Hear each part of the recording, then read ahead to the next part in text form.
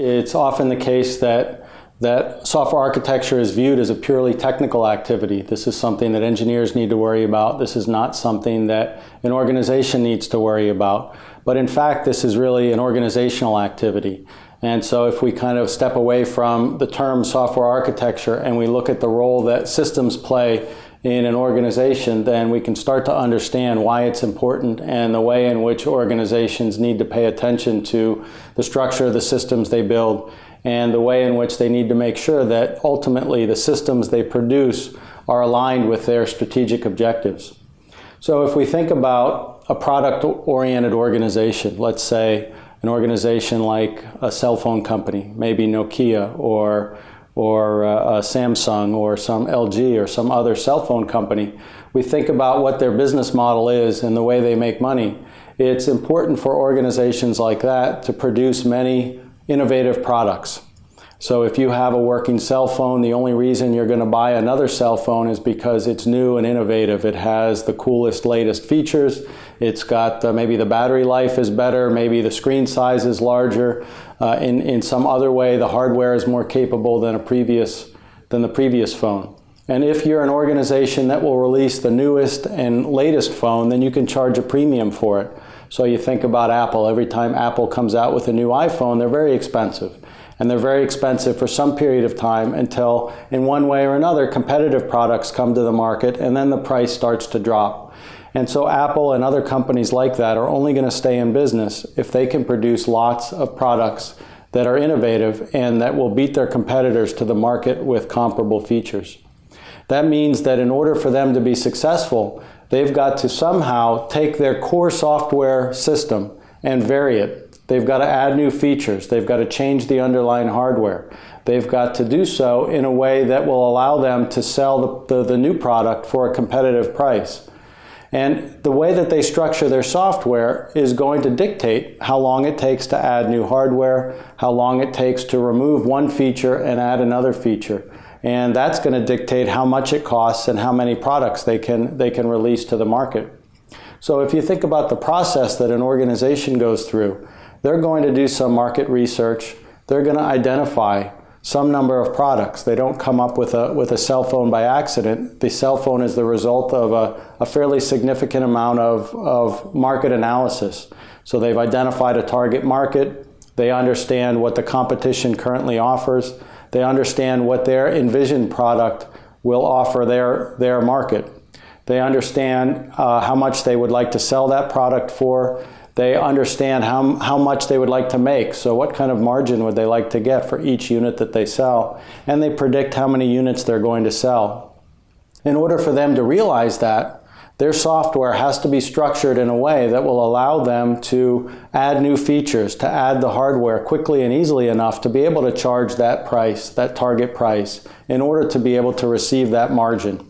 Otherwise, it's going to take them much longer to develop the software specifically for that product. It's going to take them much longer to release the product, and they're going to have to sell it for more or lose money.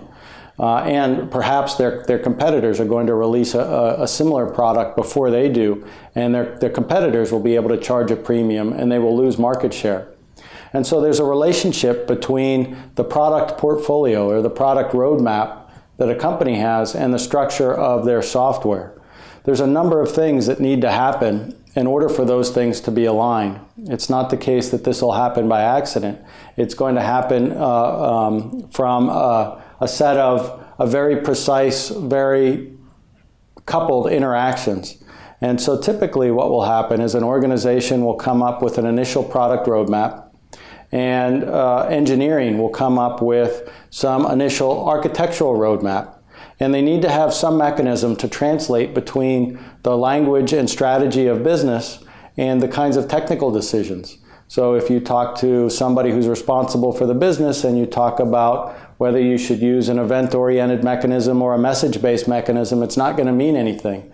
But if you start to talk about whether you should trade off battery life for cost, that will mean something. The people that are responsible for the market and understand the market will be able to determine which is better from a market perspective. So if you do certain kinds of market analysis and you have you have a different sort of business. Let's say you are now a mobile carrier, so you provide service for mobile users. If it's the case that you drop calls, you're going to upset your customer base. But your customer base will tolerate some amount of continuity of service. So if you drop 2 calls per 100, it'll be okay. They won't go and change service. If you start to drop 3 calls per 100, then maybe they'll start to change services and go to their competitor. That sort of market analysis is needed in order to be able to provide the correct kinds of requirements to be able to design a system to support the needs. Today, when we look at how we train engineers and how we train people that are responsible for the business, product managers and marketing people and so forth, there's a real disconnect. So the product managers and the marketing people will often look at features that you need. They might look at some other capability like battery life and so forth, but they don't understand how to articulate that or communicate that to the engineers. The engineers also tend to look at functionality. They don't necessarily understand how to think about the structure of their system, how to think about the properties that are supported and inhibited, and what the relationship is between those properties and the needs of the business. And so what we need is some recognition on both sides that there are mutual dependencies between the decisions that you make in the business side and the kinds of decisions that you make from an engineering perspective. We also need organizationally some recognition that you're going to be constrained by the engineering activities, that the marketing people can ask for whatever they want, but once you try to design it, you'll start to see that you're limited in terms of what you can actually get when you're constrained by cost, when you're constrained by schedule and so forth. And so that you'll have to start making some very specific trade-offs. And you need some way to understand what the impact of technical trade-offs are in the business and how it is that you might refine your business objectives in order to ensure that you can actually build it and get a system that's aligned. This might mean that in some cases you have a business strategy and a vision that you cannot actually achieve. And in those cases you want to learn that as early as possible so that you can cancel and reformulate your strategy in order to come up with something that's viable, with something that you can actually build. In order to achieve this, you're going to need a number of things. You're going to need business people that have some awareness of the dependency on engineering activities. You're going to need engineers that understand what the impact of their technical decisions are, and you're going to need some way to translate back and forth. In some cases, it's the technical person that ends up being the sort of interface between business people. So perhaps you have several markets that you're trying to serve by a single product, and the people who are responsible for these markets will all give requirements to the engineer, and the engineer is left to make these kinds of trade-offs, which ends up being business decisions. And so that's not a position that an organization should be in. It's not a position that an engineer should be in. It's the case that the organization ought to understand which trade-offs are being made and what the impact is on the business. So you need some processes in place to manage all of those activities. And this is really the case regardless of industry. So if you rely on a software-intensive system, then to some extent you're going to be affected by the decisions that the engineers make, and your business is going to be affected by the decisions that the engineers make. And so we see lots of examples of this, whether it's from the cell phone industry. So if you look at organizations that have been able to align the structure of their systems with their business model, they've historically done very well. If you look at organizations that have not been able to align the structure of their software with their business model, they've not done very well. So there's a number of companies that used to make cell phones that were dominant cell phone manufacturers 10 years ago that are no longer in business today.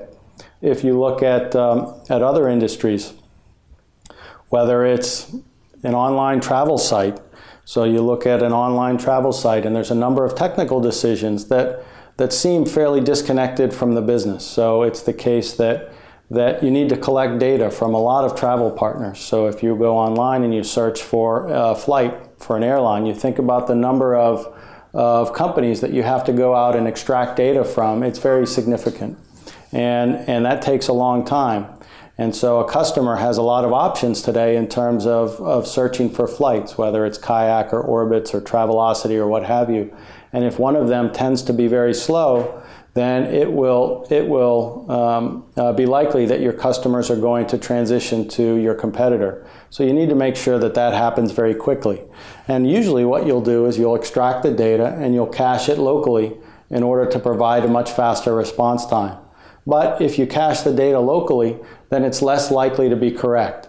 So flight schedules change all the time, the costs for flights change all the time, and if you have a local copy, then it's not necessarily going to reflect the latest and greatest schedule and price and availability and so forth.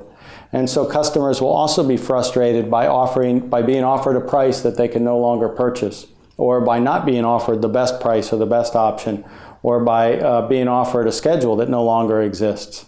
And so you have to carefully understand the needs of your customer, and you have to understand what the options are from a technical perspective, and then you've got to carefully balance those two. So what's the right balance between response time and correctness? And that's really going to depend on the market and an understanding of the marketplace. But you need your engineers to understand what the options are and what the alternatives are from a technical perspective. And so again, you'll need to have some interaction.